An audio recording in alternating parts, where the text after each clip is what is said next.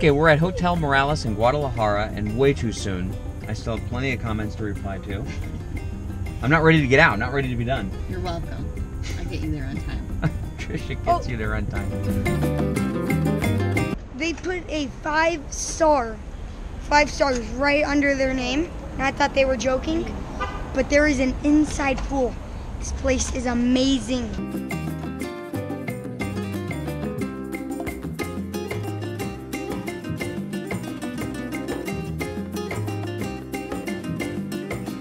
Okay, put one in. This is awesome. Check this out. Okay, you have to put it in right here. And the electricity works. Oh, wait. You gotta keep it in. Wait, I have to keep it in? Oh, yes. You are like my best friend. That's awesome. Thank you so much. Thank you. It's okay, my pleasure. I don't know what it is about hotels, but it turns our boys into complete. It's like they've never seen a light switch, a curtain, or some sort of rollaway bed. They're running around. They're running around, hitting light switches, turning on and off the TV and the air conditioning, like, oh, look at these curtains, look at how they close. That is Caleb. Oh, no, it's not. No, it's not. A hotel room for these kids is like showing them fire for the first time. That is very true. Pretty true. That's pretty true.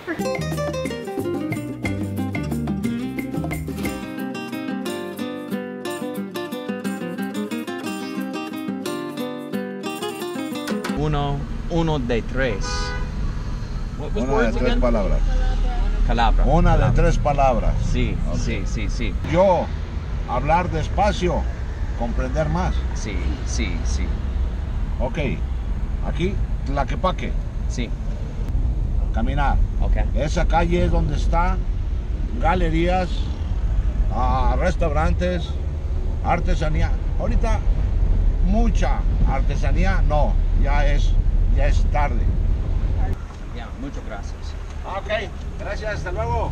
Talking to so many Mexicans that are trying to learn English, we've learned that the best thing to do is to take one word at a time. And so when we're speaking with them, we say like, I walk to the market.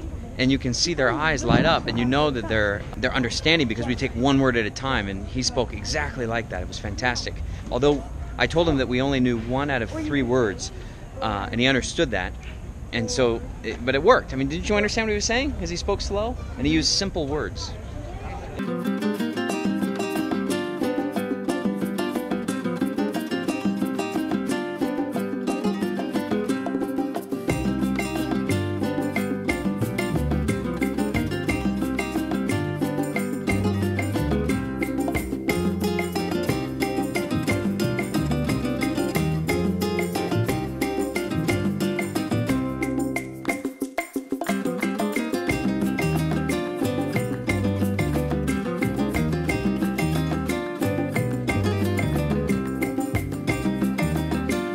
We just met this awesome family, and this gentleman here just gave me the hat off his head. I need to know your name.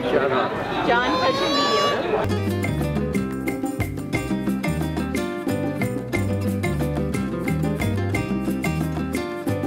I like to be the guy playing the music, because I don't really want to do that up there.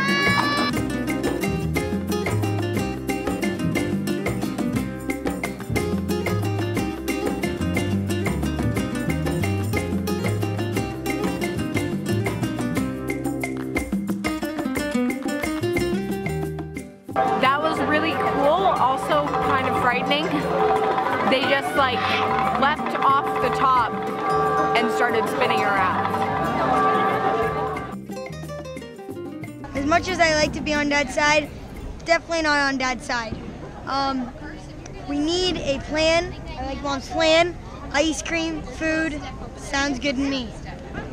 We're going to get a cab, and we're going to sit in this cab to this destination pizzeria to go get pasta and pizza and food, good food, because it has 9 stars on Foursquare. Look at the iglesia.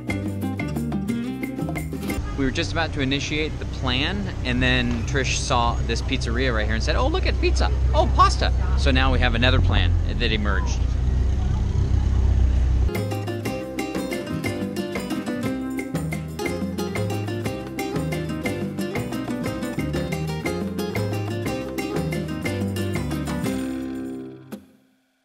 there's a few things that require some level of concentration. Flying the drone, not overly difficult to do, but it does require some focus.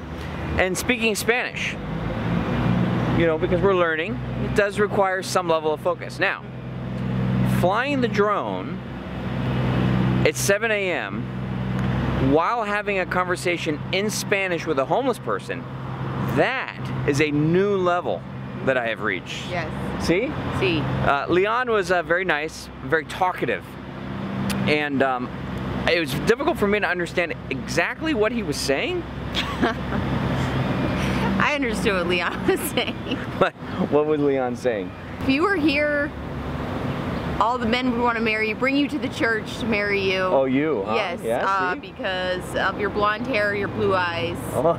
Yes. Yes. Oh my gosh, how do you pick up all that? Well, mejor, azul, blonde, a thing, azul. It's iglesia, and then this helps. And then at one point he went to go pull down his pants, and I was like, no. I know. He was showing me a belt buckle underneath his thing to tell us that what part of Mexico he was from, but it was very alarming. And you can't leave because the drone is in the air. Well, and meanwhile, the drone was getting disconnected because of all the magnets in the building around. The drone's getting disconnected. Now, when the drone gets disconnected, it has a feature to automatically come home. But the whole time it's flying home, when it says aircraft disconnected, you're just sitting there helpless, just hoping it comes back. And then sure enough, I saw it come over.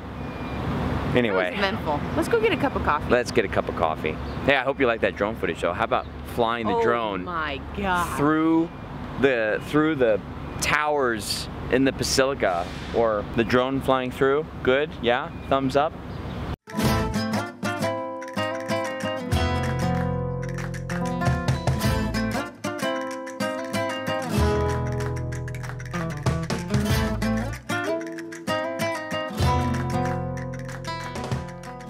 Where's this red bus, baby? I hold this. Looking for the red bus. Tori made a good point. She says it has a New York City vibe. I was gonna say Los Angeles because the city's a little lower, but when you're walking the streets, you can't really tell the scale of the height. And it does have a New York City vibe, don't you think? Oh my gosh, this is exactly like New York. It feels like you're walking through the streets of New York. Cars, everything, you know, people walking around in suits and ties. Cathedrals everywhere. Random cathedrals everywhere. You walk around the corner and then it just like presents itself. It's gorgeous. I would love to see it at night all lit up. There's even more dresses, and it's gorgeous, and I'm getting so many pictures, and you just walk around the corner, and it's everything. It's like all coming out of the ground and spectacular.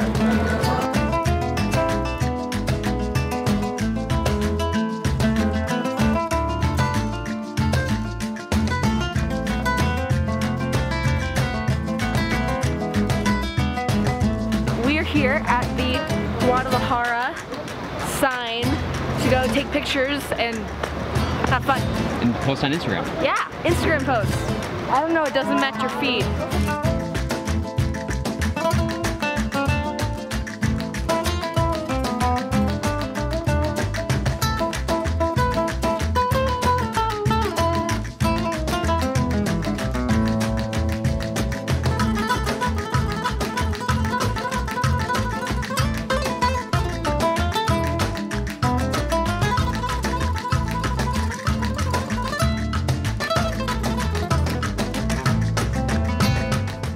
Behind me, I have the red bus. We took the red bus on the Guadalajara loop, and it's very good to get the lay of the land. However, I think that unless you're using it to transport yourself to the other side of town, get off and then get back on later, you might as well get a cab or somebody that knows something about the area. When we were in Tequila, not only were we working with someone that could give us the history, but they gave us the cultural background. And I feel like that's what's missing on the red bus tour. But it's a great way to get from point A to point B. Okay, let's talk about food. Here is our plan for our traveling, because this is such a different way of traveling than we're used to by RV. But we've had a late breakfast around 10:30 or so, and we'd have a big late breakfast. And then instead of doing lunch, right around 3 o'clock, we would have a snack and some cold drinks. That way we can delay dinner till like 8 o'clock at night, and we're available for the golden hour to do like droning and shooting and like when the temperature starts to drop. Yesterday, however, we didn't have our little snack and cold drinks. So by the time 6, 7 o'clock rolled around, we were all starving, and a few of us were a little hangry, if you know what I mean. They were a little tired and cranky. So we kind of missed the 5 to 6 o'clock hour to go eat, and everybody was kind of in a grumpy mood. So we're solving that today by getting some snacks. Snack is ice cream. Yeah, either ice cream or some cafe. Un cafe? How about, I thought we were gonna do snacks. Well, what would you like? There's chips outside. Is that better? I actually think now what I'm going to do is travel with Cliff Bars. Keep 5 or 6 Cliff Bars or Kind Bars, something that will hold us over. That way we don't have to find anything. Because finding snacks is a pain. And then there's so many opinions over what people want. Some watermelon. We're gonna put some lime on it and some salt. And sometimes they put pepper in it, but I don't think I like this kind of pepper, so I'm just gonna go salt and lemon. Snack update. We all have Sandia cups. Did you happen to show them that you had a croissant filled with chocolate in the middle? Well, I was holding the camera then. Oh, because he makes fun of us for having a little froyo. That was before Trish found the Sandia. Which I've been looking for, which I knew the exact location of. So there is a little bit of controversy in the group right now as to how to handle snacks. There's no controversy. It's just that here's the controversy, that he only shows like the negative side. Doesn't show you that he eats chocolate. That's not true. You have a little chocolate right here. I do not. Here's what happened. We wanted to do a snack, and so then first we stopped and we got ice cream. It's yogurt, frozen. It's frozen yogurt. Then we went to go get pizza, and I saw a croissant. And so I'm like, okay, well, I'll have a croissant. I didn't eat pizza. I know you didn't. And now we're having Sandia. So snacking is taking an hour.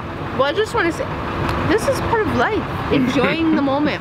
Having a picnic. Let's go back to the hotel. But I just want to say that sometimes the vlog is a little one-sided. You should probably come to me. Okay, let's take this vlog over.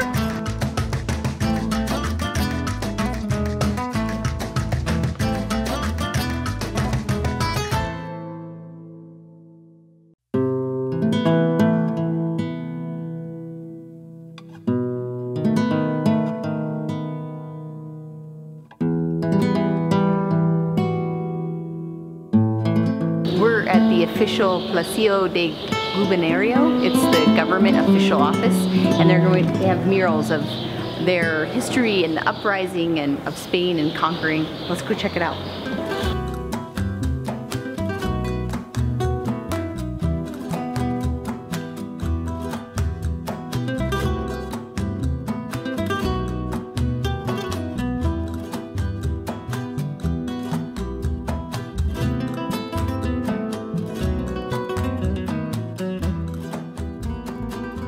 This is awesome. That whole mural goes down from when you enter the stairs, and it goes all the way up into the ceiling. So when you walk up the stairs, you have to look up, and it's the coolest thing ever.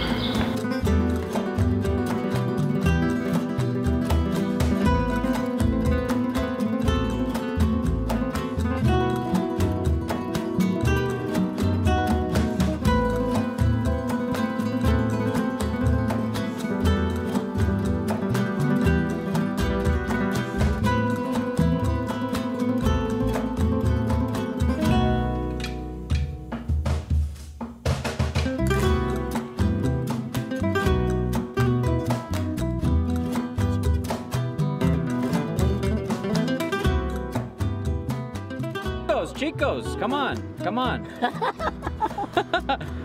¿Y tú? A mí es... A mí, yo. Yo.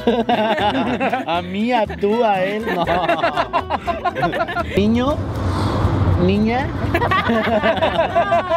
No. Niñita. Más chiquita. Señor, señor, joven, niño, señorita y señora. Jóvenes, jóvenes, jóvenes. Joven, ella es joven. No, you, tú and me, jóvenes. No. No. Gracias. Yes. Bye. Bye. Yeah. Good morning. We're going dress shopping for my prom dress in a quinceañera store.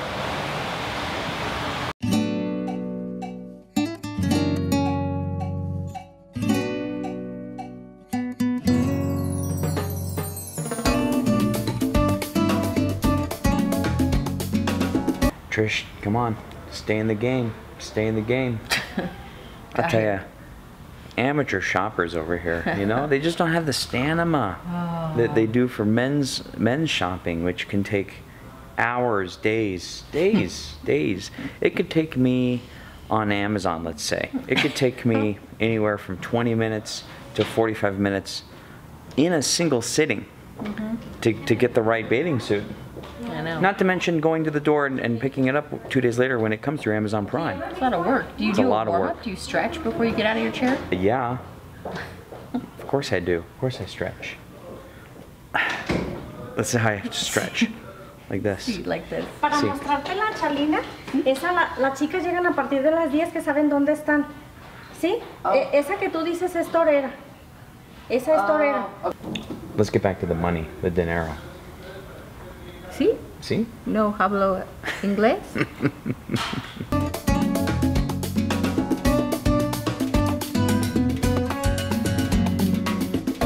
Both proms? Both proms. How do you go to both proms? I get invited to one of them. So you heard it right out of Tori's mouth. She's wearing that dress to both proms on video, captured. Let me just get a pen real quick and we'll be all set.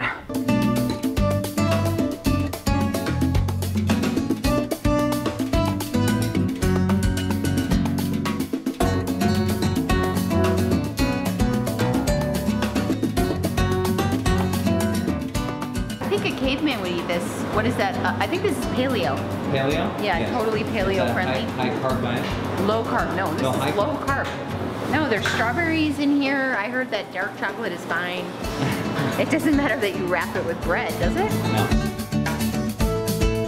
Just had a quick conversation with the concierge and where to get a GoPro, and we were going through all sorts of places on this map that might sell them, but normally they never do. And then he says, well, you could go to Best Buy. Did you just say Best Buy? Yeah, where's the Best Buy? Well, who cares how far away it is? Anyway.